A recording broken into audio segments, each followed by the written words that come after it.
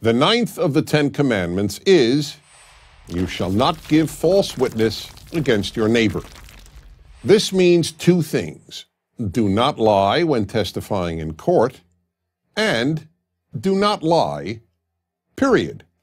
Remember, in order for an action to be prohibited or demanded in the Ten Commandments, it has to be fundamental to making civilization. As important as donkey riding might have been when the Ten Commandments were given, the Ten Commandments contains no commandment to ride your donkey responsibly. A society can survive bad donkey drivers, but it cannot survive contempt for truth, whether inside or outside a courtroom. If people testify falsely in a courtroom, there can be no justice, and without even the hope of justice, there can be no civilization. The Hebrew Bible was so adamant on this subject that the punishment imposed on a witness who gave false testimony was the same as the punishment that would have been meted out to the accused had the false testimony been believed. In the case of a crime that would be punishable by death, therefore, the false witness was liable to be put to death. But the commandment is clearly concerned with truth generally, not only in a courtroom.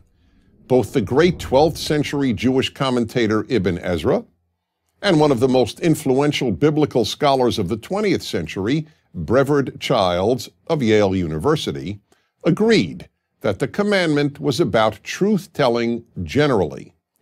As Childs pointed out, if the Ten Commandments were solely concerned with truth and falsehood in a courtroom, it would have added words such as, "in court." There are many important values in society, but truth is probably the most important. Goodness and compassion may be the most important values in the micro or personal realm, but in the macro or societal realm, truth is even more important than compassion or kindness. Virtually all the great societal evils, such as African slavery, Nazism, and communism, have been based on lies. There were slave traders, Nazis, and communists who were compassionate in their personal lives. But all of them told, and most of them believed, some great lie that enabled them to participate in a great evil. Black slavery was made possible in large measure by the lie that blacks were innately inferior to whites. The Holocaust would have been impossible without tens of millions of people believing the lie that Jews were inherently inferior to so-called Aryans. And communist totalitarianism was entirely based on lies. That's why the Soviet Union's Communist Party newspaper was named Pravda, the Russian word for truth, because the party, not objective reality, was the source of truth.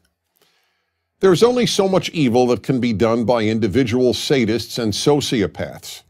In order to murder millions, vast numbers of otherwise normal, even decent people must believe lies. Mass evil is committed not because a vast number of people seek to be cruel, but because they are fed lies that convince them that what is evil is actually good.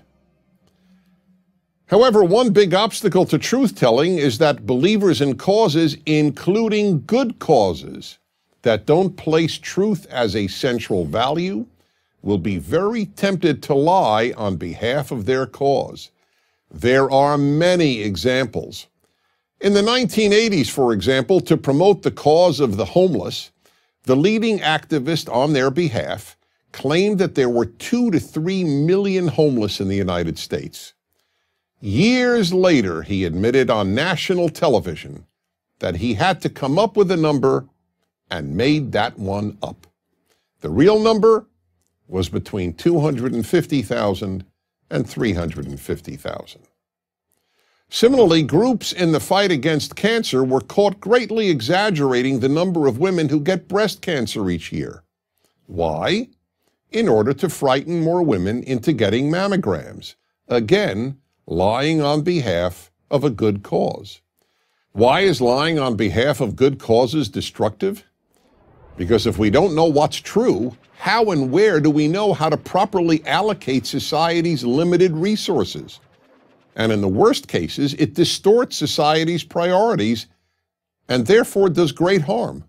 The Ten Commandments is there to warn all of us that with very few exceptions, such as the immediate saving of innocent life, no cause is more important than truth-telling.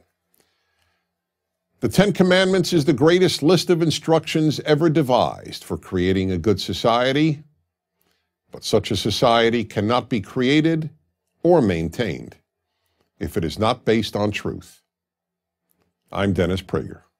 Join Prager University, subscribe to our YouTube channel, and sign up for free at prageru.com.